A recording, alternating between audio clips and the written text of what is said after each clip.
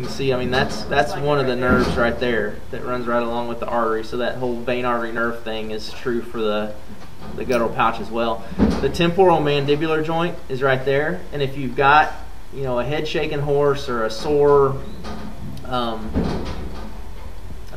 you know, a sore mouth horse, or, you know, just head tilted horse, always check the guttural pouches, because you can have either an infection or maybe even some arthritis in that temporal mandibular joint area, and you'll see calcification of that joint.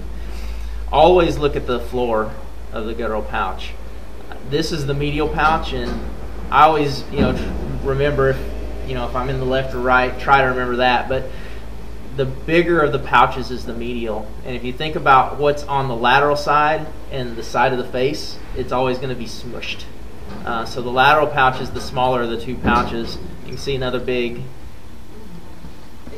venous or vascular